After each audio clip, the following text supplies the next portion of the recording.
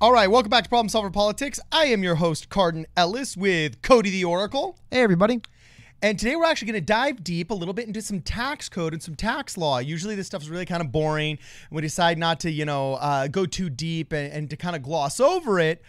However, there are times where taxation and where the money flows actually really has a big influence on not just our economy, but who we choose for our presidential candidates. And right now it is a big center of controversy.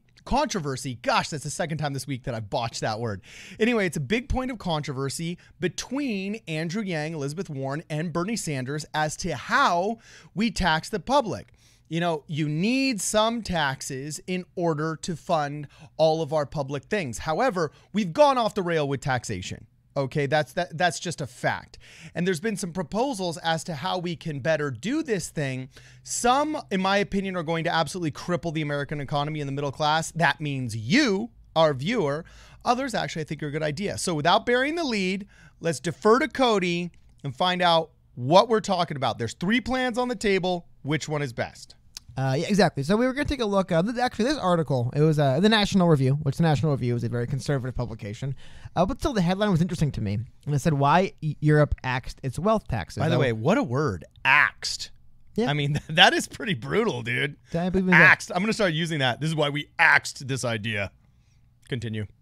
Yeah. So anyway, what was interesting about that, for some of you guys paying attention, is that Bernie Sanders and Elizabeth Warren have proposed essentially wealth taxes. And I was looking at that and said, no, well, because, and just full disclosure, anyone not familiar with the National Review, they are a very conservative leaning publication. I mean, here are their top stories: anti-Trump psychodrama, FBI's foreign surveillance program, and South Park gives the NBA lesson to stand up with the China. However, they link to a study from an organization to take a deeper look at that. So what we're going to do is we're going to take a look at what Warren's proposing, what Sanders is proposing, a little bit what Yang's proposing. Yang isn't proposing any kind of wealth tax. He's proposing more transactional taxes as opposed to wealth, and he explains why he thinks that's a good idea. So we're going to take a look at those 3 things. Yeah, and without giving away like my opinions on this, I want you to pay very close attention between these two, because I really fear the class warfare that has generated a hatred of the wealthy in our country, when oftentimes the wealthy and their ideas and their entrepreneurship is something that should be emulated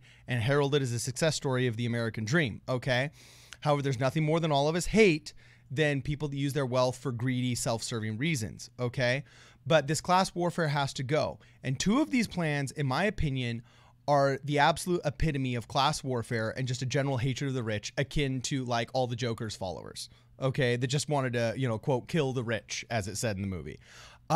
The other one is based off of a consumption, and see if you can figure out which one is which. Our earliest and most effective taxes in this country have been consumption-based tax, where you tax what people consume, not what they make, because you want to not punish making income and actually working, or else you're just going to breed an unsuccessful, lazy society. So anyway, keep going with these 3 plans and keep your eyes out as you're listening for what this is choosing to tax, whether it's consumption or whether it's just possessions. All right? So keep going. Cody. Yeah. So anyway, first one we'll take a look at is from Bernie Sanders. He calls it his tax on extreme wealth. So we'll go through. Now he had pictures of details, but yada, yada, yada. Don't have time to read all this. If you want, I'll have the link in the description. However, here's when it gets to how would it work. So this tax on extreme wealth would have a progressive rate structure that would apply to the wealthiest 180,000 households in America. Top 0.1%, similar with Warren, you'll see. It would start with a 1% tax on net worth above $32 million for a married couple. That means a married couple with $32.5 million would pay a wealth tax of just $5,000. Okay, but that is the lowest one. Yes, that is the lowest. The tax rate would increase to 2% on net worth from $550 to $250 million, 3% from $250 to $500, 4%, and it just keeps going up to eventually you get a rate of 8% on wealth over $10 billion. Now, the key word here is the word that it is wealth. This isn't income. This isn't cash on hand. This isn't revenue even. It's wealth, and it's hard to establish wealth. We'll get to that later because there's a lot of things that are considered wealth which are hard to tax, and we're trying to find out ways to tax them. In this one way that Bernie Sanders is proposing, and then really quickly I'll take you guys over to Elizabeth Warren's, which she calls her ultra millionaire tax. So 2 very different, not very different, but so far I prefer the ultra millionaire tax to the tax on extreme wealth. I don't know. What do you prefer, Cardin, of the 2 names? Just naming wise, who do you think did a better job the branding? I'll tell you right now, the SJW inside of me prefers the ultra millionaire tax because I feel like I'm punishing the rich that I'm jealous of. Well, Bernie's too, right? The tax on extreme wealth, but yeah, but it's too long, and it doesn't vilify a person. See, the ultra millionaire tax vilifies a person, and it's a lot more fun when you can actually vilify a person and punish that person through taxation. Whereas when you're vilifying the actual wealth itself, now, well, all of us want wealth. You know what I'm saying? That's why we're taxing for it. So I think from, trying to gin up the base, trying to get the activists on board and stuff like that, the ultra millionaire tax is a much better brand. A much better brand of, Antifa-esque. No, I'm just kidding. Yeah, and I think it does a better job of burying the lead as the wealth tax, because that's basically what she's doing here. Yeah. Anyway, because we'll get down to what Elizabeth Warren's proposing. Again, she provides a lot of reasons for why she would want to do it. Oh, let's go past it. I just go past it. Here we go. So essentially what Elizabeth Warren would like to do with her ultra millionaire tax is would tax the wealth of the richest Americans. You'll notice it's very similar to Bernie Sanders here. However, hers starts with a net worth of $50 million or more per household, again, not per individual. So roughly the wealthiest 75,000 households, the top 0.1%, very similar. Hers a little bit thriftier, I guess. It would be a 2% tax rate on every dollar of net worth above $50 million and a 3% tax rate on every dollar of net worth above $1 billion. It's not. Also, I have to say, I don't think either one will work, full disclosure. I prefer the way Warren's going about it with it just kind of like two larger bands. This Bernie Sanders thing, right? The progressive tax that goes all the way from 2% or 1% to 10 based on 8%. I don't know. See, I'm already lost in the numbers. Yeah. I think that'd be way harder to enforce, and it's way easier to gamify getting from perhaps 5.8 billion to 4.75. You can game that. I know it's almost $1 billion, but you know what I mean. To take a tax hit. I don't know. I don't want to get too lost in the numbers or if it's worth it. However, well, the other thing though is that this is what concerns me. Okay, let's just say I invent a better airbag for cars that saves hundreds of thousands of lives. I get the patent for it. I've invested.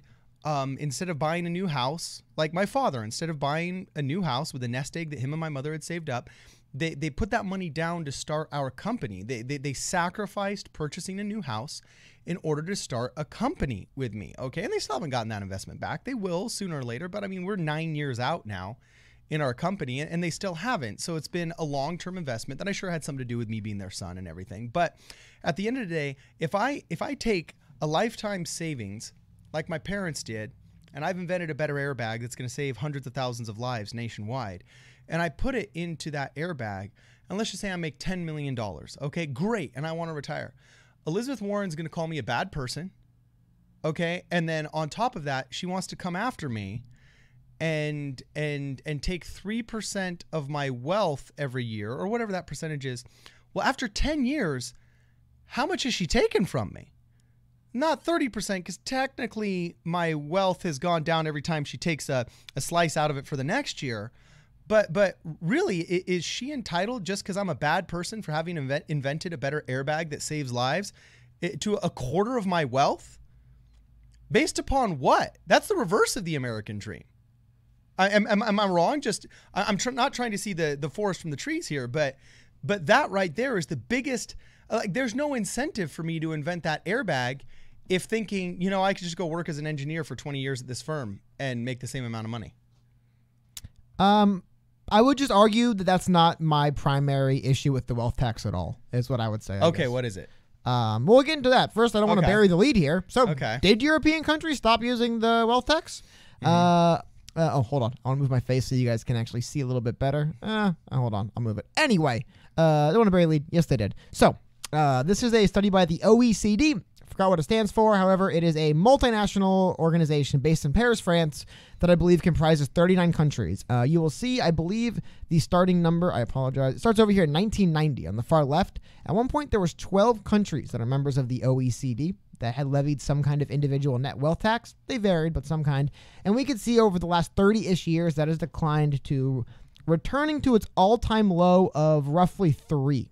So we have roughly 3 countries. So what is that? A 75% hit from how many used to levy this kind of tax over how many who did just 30 years ago. Now, I always say this. Look at that. But when people bring it up, it's important to remember that these 12 countries in Europe and America are not the same thing. I just want to be fair there. However, it is a little bit interesting that you would see that from Europe. Now, before we get a little bit too far into the study found a couple other interesting things, a lot of things that we've heard echoed by other people. Now, the main, if you disagree, let us know in the comments. I believe Yang's main approach to trying to fix the same inequality we see in wealth, because not all wealth inequality is bad, but sometimes there's some stuff we can kind of correct a little bit. He has his value-added tax. We've gone over the value-added tax ad nauseum on this channel. You can probably watch 4 videos on it. Yeah. We'll go through it. Essentially, easiest way for me to phrase it is a transactional tax. Yes. So while a lot of things that, I mean, value added is a great way of putting it. While a lot of major corporations, because one way of saying is I'm going to tax the individual who owns the stock in the billion-dollar company to get the money from the company. And one way to do it is I'm going to tax the transactions that company makes and get the money from the company. Because then essentially it seems like it's the same way. Amazon, Google, these massive corporations. I mean, how many individuals realistically have net worths in the billions, right? We're talking about a few people here. You can either tax the individual or just get money from the things they own that generate the wealth, I think is the main difference here. But he says as president, implement a 10% value-added tax, which is half of the European level. And over time, the VAT will become more and more important to capture the value generated by automation. I'll link this in the description. We've gone over it before, but that's the main differences. So I wanted to highlight before we get too far forward between Bernie Sanders, Elizabeth Warren, and Andrew Yang, how they're planning on kind of fixing some of these massive stores of wealth that are happening in large corporations mostly. I think you brought up a really good point there, how you'll notice Andrew Yang talks more about Amazon makes a lot of money, while Elizabeth Warren, and a little bit unfair for her, I don't know as much, but Bernie Sanders for sure says billionaires make too much money. And you'll notice, I think it's really interesting, like you brought up, Andrew Yang isn't saying, hey, Jeff Bezos. He's like, no, the guy's playing the game, making money. Amazon is doing things it shouldn't be, right? Like there's a separation there where you did bring up what I thought was interesting. There seems to be some people have this kind of correlation between it's not the company ran by many different people doing the things, it's the billionaire at the top who's the problem. So I don't know, got off topic there, but I thought that was really interesting the way you kind of phrased that, where you'll notice the value-added tax isn't as interested. Now, why did they bring that up? Well, because 140 countries worldwide, including all European countries, levy some kind of value-added tax. Again, Europe and the rest of the world and America, very different places. I just wanted to kind of highlight right off the bat here a little bit that you'll notice that what Bernie Sanders and Elizabeth Warren are proposing isn't exactly new.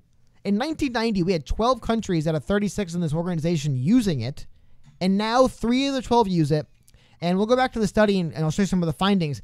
The findings, if you're a big wealth tax person, weren't great.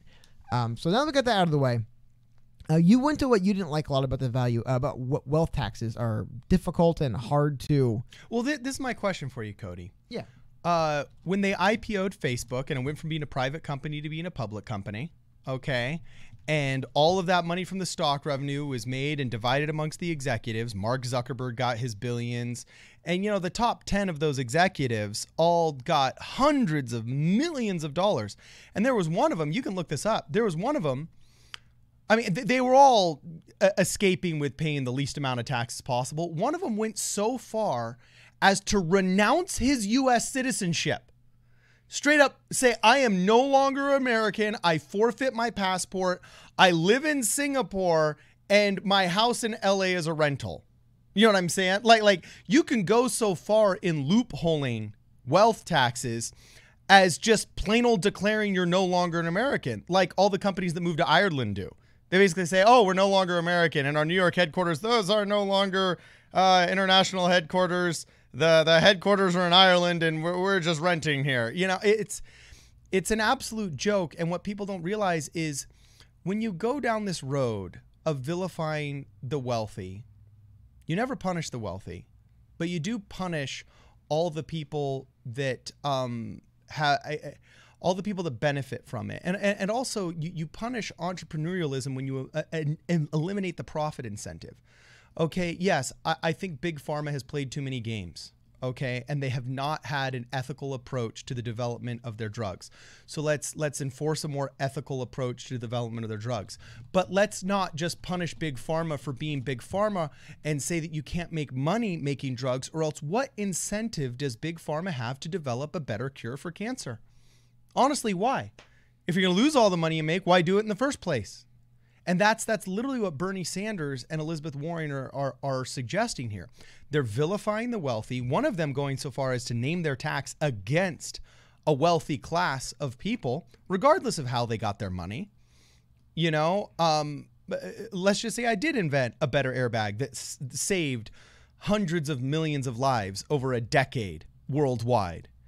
I don't think the average American has a problem with the inventor of a better airbag that saves lives making $100 million compared to somebody who made it doing, I don't know,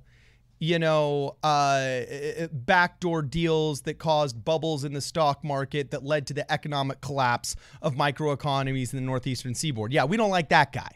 Okay.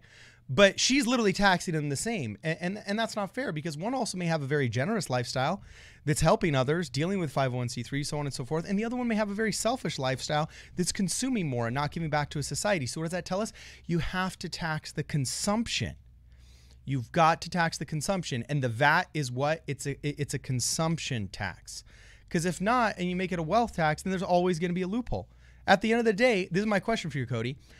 What's keeping the rich from just escaping from Bernie Sanders and Elizabeth Warren's tax plan? What's keeping them from pulling a Facebook and just plain old renouncing their citizenship and saying, oh, I live in Ireland now? Well, I think the biggest thing that you're perhaps missing here, which is what I want to get into, the biggest thing about why wealth taxes probably aren't used anymore in a lot of countries in Europe that used to use them, and why Andrew Yang is not for them, it's less the morality of it. Well, it's not morality. It's not the number. They don't work, because one thing you keep missing, and you're talking about it, it's a wealth tax.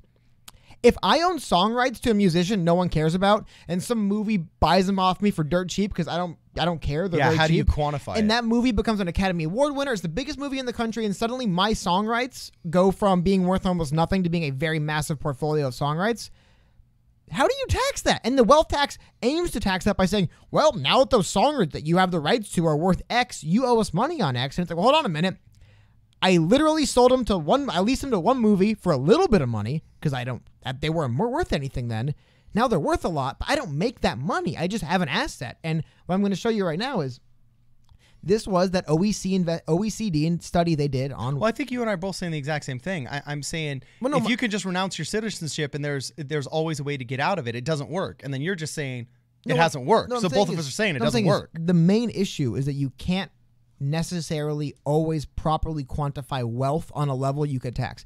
Here were some of the main issues they found in their study. Because again, this board did a study. Why did we all stop using this, right? Here are some of the main negatives. And the big ones I want to point to is that it penalizes the low holders of low return assets. That's a huge thing. Yeah. I think I had a bad example of it. Just because I have an asset that is worth something, like I said, if I have songs that are now worth so much, nobody even bothers asking me to use them because there's just too much money. Yeah. Nobody's going to be renting that song from you anymore. And I don't make any money, but I'm getting taxed on it at that level until it eventually recedes. And I think that's just one issue, but there's a lot of things to that.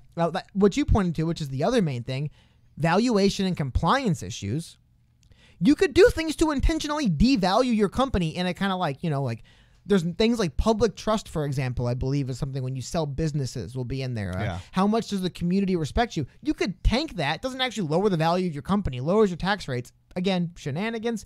And then the other big issue they had was liquidity issues, which you pointed out. Wealth isn't money.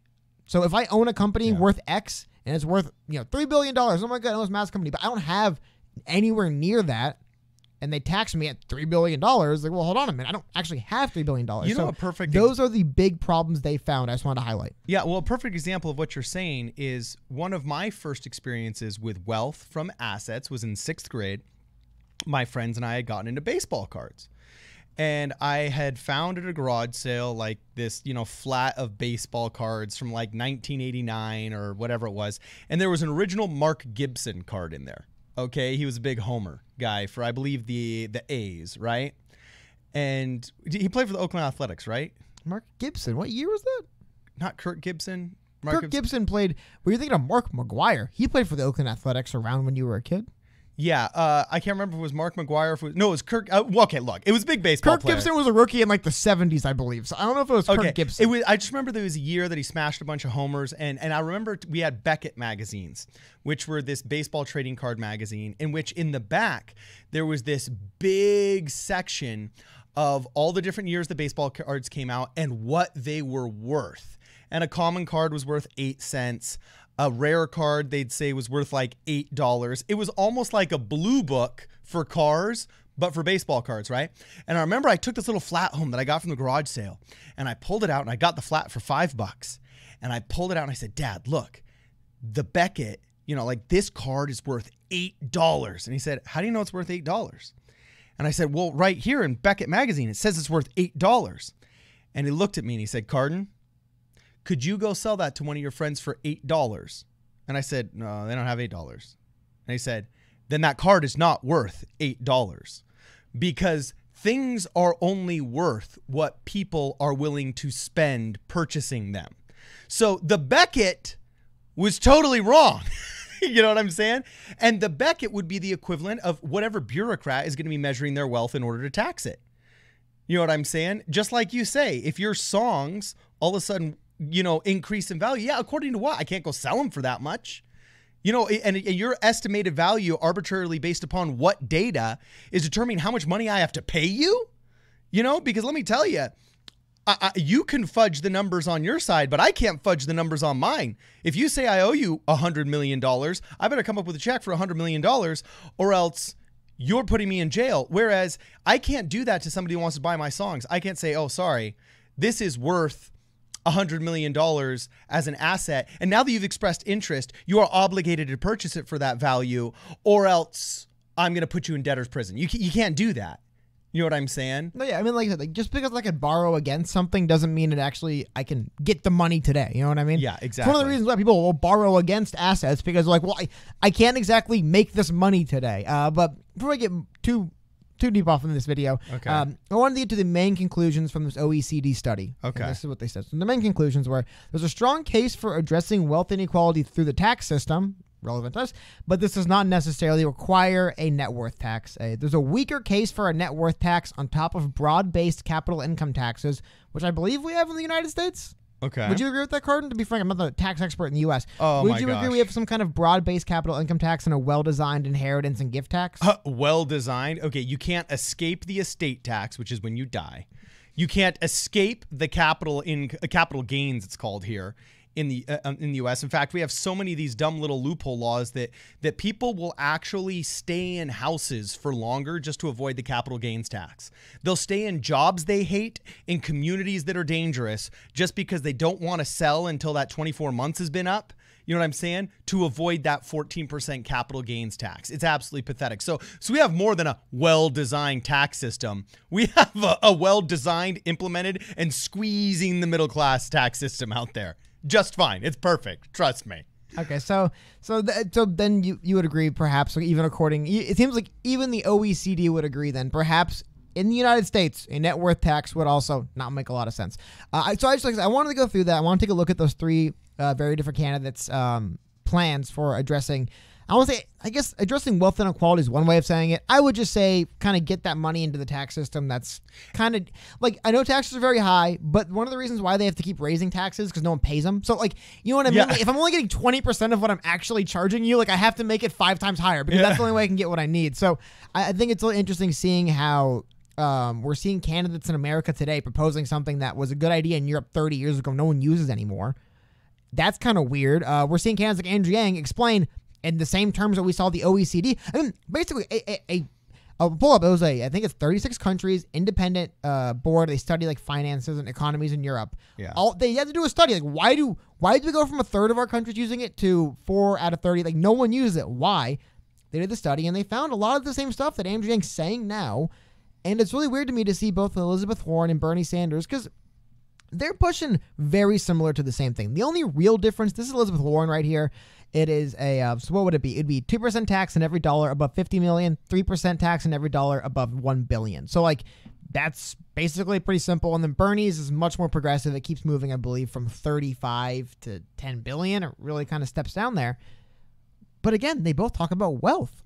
And we've noticed countries don't like taxing on wealth anymore because one, either no one pays or there's so many games and shenanigans, it's impossible to actually properly assess the wealth. Or you have people sitting on assets that accrue wealth that don't actually pay anything. Like they're just wealth that they're sitting on, and you're taxing people who don't have the money to pay you. And it just becomes an issue. And it seems like what they kind of a little bit said there is if you have pretty good capital gains and wealth and inheritance taxes, that's probably the way to go here. Well, and the perfect example, like, I'm just sorry, I don't mean to interrupt you, but just to literally give a historical context to what you're talking about, Cody. During the Eisenhower administration, our peak tax rate reached 90%. I mean, 90%. We were coming out to the American public saying, if you make more than X amount of dollars, we're going to tax you 90% unless asterisk, asterisk, asterisk, asterisk. And guess what? Nobody paid 90%. They all ended up finding whatever asterisks were necessary or falsifying the documentation or whatever until they paid what is the normal taxable rate that settles in between, 10 and 20%. Okay. I mean, if you look at the real amount of money that was taken in, and all that does is create disrespect for law. Like, one of the biggest problems of prohibition, it's funny, you're approaching this argument from a practical standpoint, I'm approaching it from a moral standpoint. One of my biggest problems with prohibition, even though I'm not an alcoholic, I don't like alcohol, I don't like what it does to people, I'd rather legalize weed and outlaw alcohol if I could, okay? But at the end of the day, I'm vehemently anti-prohibition, because when you prohibit a good, you just create an underground that everybody participates in, a black market that everybody exploits. And when you all of a sudden have everybody exploiting a black market, what does that do? It creates general disrespect for the law. Because after all, if all of us are boozing on the weekends when that's illegal, why not just break these other laws that are illegal too? And you just create a chaos society instead of a law and order society. So you can't believe in laws and the fundamental necessity thereof and be okay with tax systems that breed a general disrespect for tax law. Does that make sense? Am I going wrong here, Cody? No, I would just disagree. I just think that personally, you can't have morality in tax code. Doesn't matter. What works, man. Don't care why it works. Don't care how it works. Have morality in don't tax care code? who. Because our whole regressive tax and progressive tax scale is based on a morality and an idea that the rich should pay more because they can afford it, and the poor should pay less because they can't. Do you agree that it works? Do you think it's an effective machine? No. I don't agree it's effective, and I disagree with the morality of it. But I disagree the morality is relevant. It's just if you have something, or I disagree if it's immoral or amoral. The idea is when you're putting morality. Is that why you skipped Yom Kippur? No, I'm just saying that. Is that why you have not spent all day praying? No, it's because I don't practice. No, I'm just kidding. I'm just saying that, like, when you're trying to build a math-based system, you really can't get the morals in there. Just what numbers work. Now, the morals might dictate your end goal. That's going to change, right? But when it gets into actually making the system, you can't say, if we want this outcome and this is how we get there, you can't say, but is it moral to do this?